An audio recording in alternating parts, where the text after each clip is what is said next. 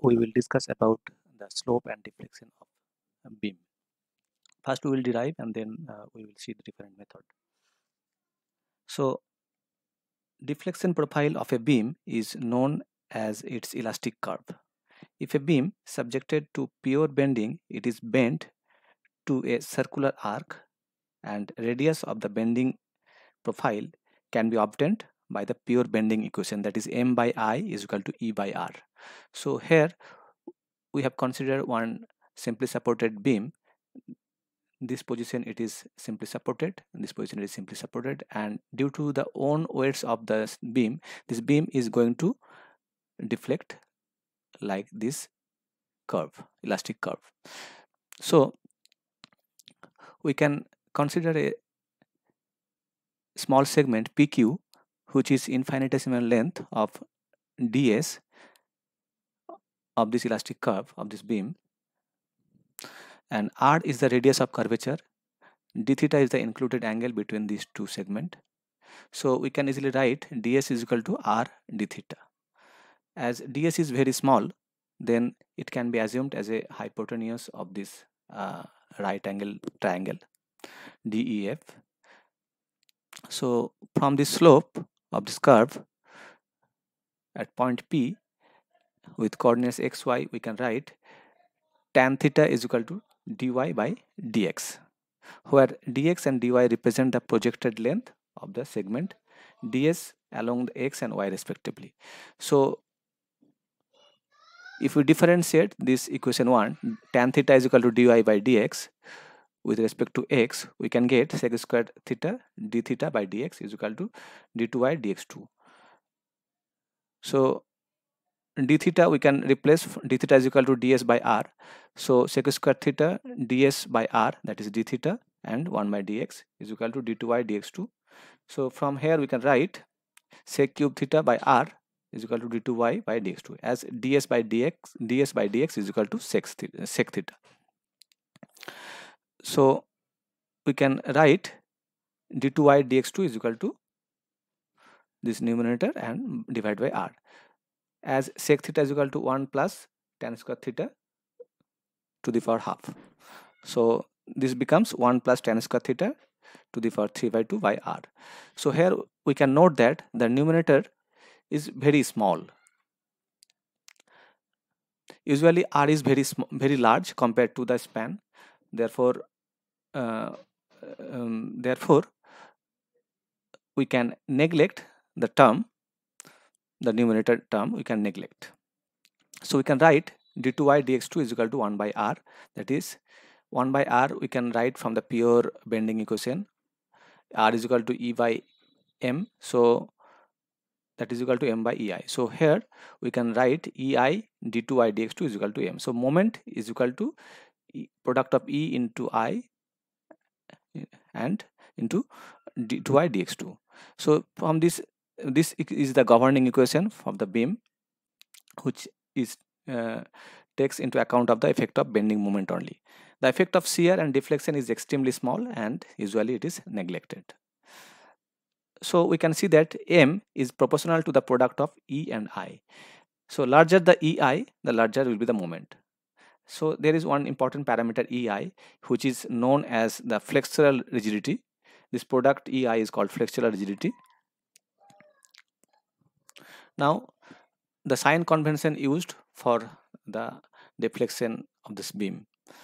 So if we consider this simply supported beam AB, or the cantilever beam AB, if we take origin A, then as it goes towards positive towards the right and y positive towards upwards, then the deflection for this A and C is negative as it is going downwards for both the cases. So the slope is negative between A and C, and between C and B slope is positive, and for this simply supported for this cantilever case the slope is negative throughout. Now there are different methods used to solve the slope and deflection of the beam. These are named as, first is the double integration method, Macaulay's method, moment area method, strain energy method, and conjugate beam method. In the fourth one, strain energy method, there are two theorems there. That is theorem 1, that is Castigliano theorem 1, and the second one is Castigliano theorem 2. So in this video, we will discuss about the moment integration method. We will discuss about the double integration method. So in this method, the equation of elastic curve, this is the equation of elastic curve. So first we will integrate this elastic curve equation, then we will get the slope, and again if we integrate, we will get the deflection. So first, if we integrate this equation, we will get ei d2y dx2 is equal to integration of m dx plus c1, where c1 is the integration constant. And if we again integrate this equation, we will get ei into y, that is equal to double integration m dx plus c1x plus c2, where c1 and c2 are the integration constants. So deflection of different various type of beams can be obtained by putting the boundary condition and using these two equation. We are integrating 2 times to get the deflection. That's why it is called double integration method. And if we integrate single time, we will get the slope. So now if I take one example, this is cantilever beam where load is acting at the free end W, and we are taking this as 0, and when we are going left towards the fixed end, it becomes L. So here x is equal to 0 and here x is equal to L.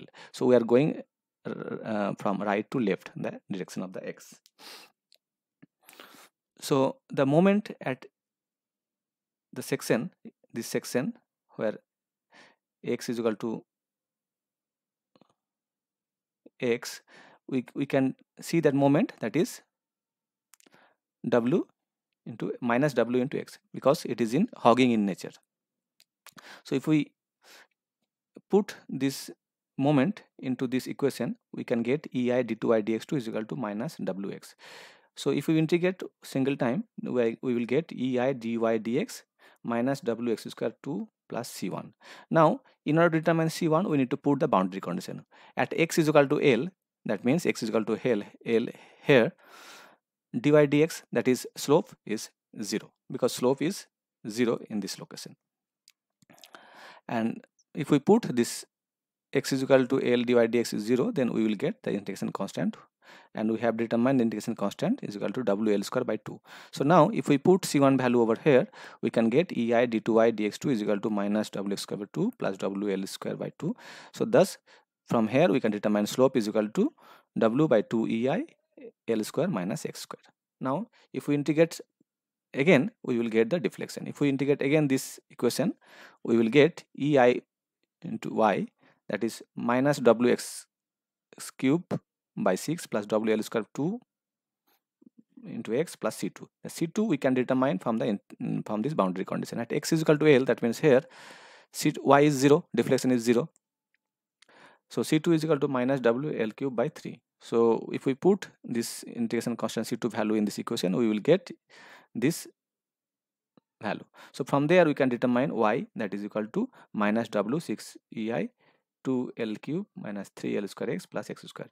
Now at free end, if we want to determine the deflection at free end where x is equal to 0, if we put the value x is equal to 0, then we will get slope at free end x is 0, so that means wl square by 2 ei, and deflection at free end, that is minus wl cube by 3 ei. So you can see that this is the negative, that means the deflection is in downward direction. Now the similar thing can be applied for the cantilever beam which is having uniformly distributed load, or simply supported beam where load is acting mid position, or simply supported beam with uniformly distributed load. The basic equation, governing equation will be this, and if we need to integrate single times to get the deflection, and from there we can put the boundary condition, and we will get the slope for all these cases. And if we integrate again, we will get the deflection after putting the proper boundary condition. So these things can be easily determined. So thank you.